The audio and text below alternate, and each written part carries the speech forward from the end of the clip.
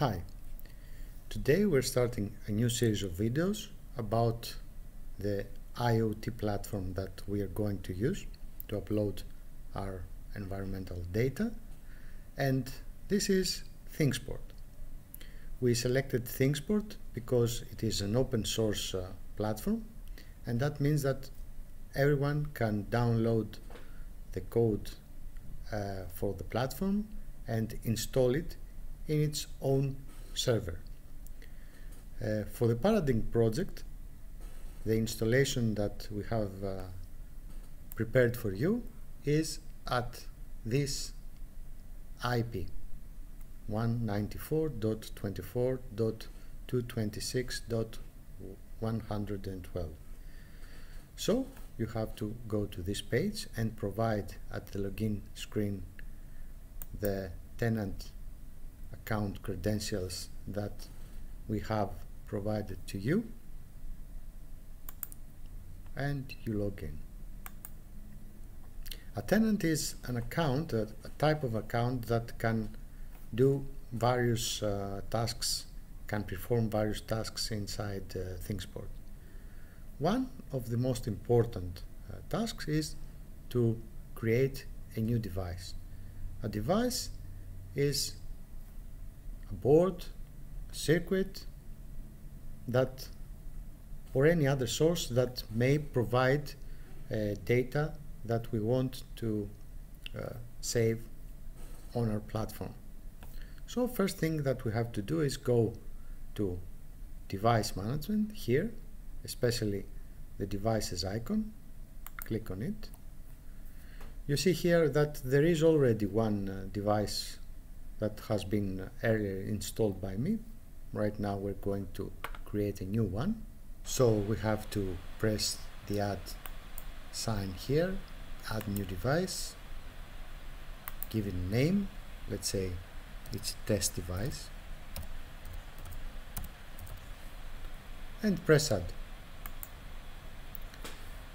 Now you have a new device on the list called test device, and if you click on its name, this is a tab that contains various properties of the device. One important tab here is latest telemetry. If we have uploaded any data here, the latest data uploaded will be shown at this tab. And another thing we need from this view is the access token. In order to send data to a device, we need a specific, unique for this device access token. So I will copy this and go and paste it in a notepad to use it later. We're ready with the new device, but now we have to send data to it. Later on we will going to send data from our ESP32, but now, just for testing purposes, we're going to send some demo data from the command line, the Windows command line, by using an application called CURL. If we don't have CURL in our system, we have to download it, and so I'm going to show you how to do that. I'm opening a new tab, CURL download, go to download. There are various packages here, as you see, for various operating systems. I'm going to select a Windows 64 version. Here it is. Click on it, click on this, and I'm going to show my download. It's in the downloads folder for me. I will extract, because it is a zip file, extract all, yes.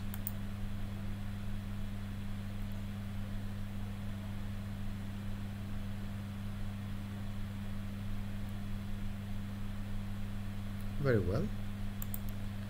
This is the folder where we extracted our software, the CURL software. I will rename it because it's a very long name for a folder.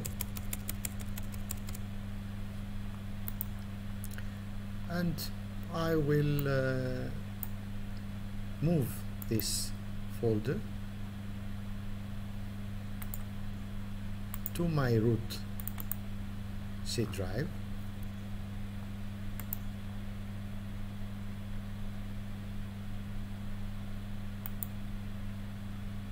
so that when I open the command prompt it will be easy to navigate. Of course you can extract this folder anywhere in your disk, and you can also put it on the path, the location of CURL, to the path of your command prompt, so that you can give the CURL command from anywhere. Now I'm going to open the CMD, command prompt application, and go to the folder where I have the CURL executable, and now I need to give a specific command that will use CURL to upload measurements to the test device that we have created. This is a long command, and since I don't remember it, I have to search for it. I will go to search for CURL and thingsboard.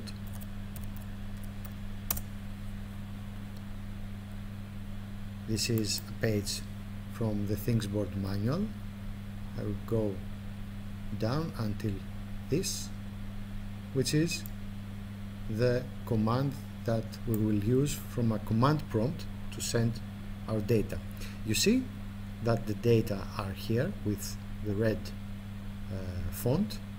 It says that there is a variable called temperature and a value of 25. This is what this command will send if we use it. The variables in thingsboard are called keys, remember that.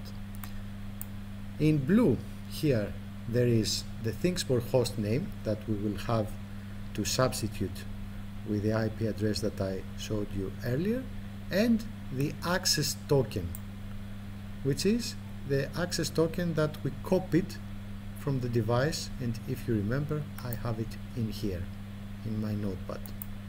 So I copy the whole command to test, open my command prompt, paste it, and now I have to go and change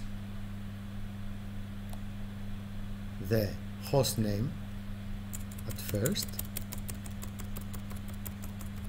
I will give my IP, our thingsboard installation, and I need also to change the access token. I have to go to my notepad, copy it, and go here, remove access token along with the $sign, and paste the real access token of my device. So now if I just press enter, remember I haven't pressed it yet, that in thingsboard, in latest telemetry, there's nothing yet here. So I'm going to the command prompt, press enter. You see some communication here with the thingsboard server, and if I go to the latest telemetry tab for my test device, you see that I have a key called temperature with a value of 25 that was updated today at 12:19:17 seconds. If I go and change the value here to show you that a new measurement has been uploaded. Here you can see new time, same key, a new value. So in this video we have shown you how to create a new device in thingsboard and upload some data by using CURL and the command line.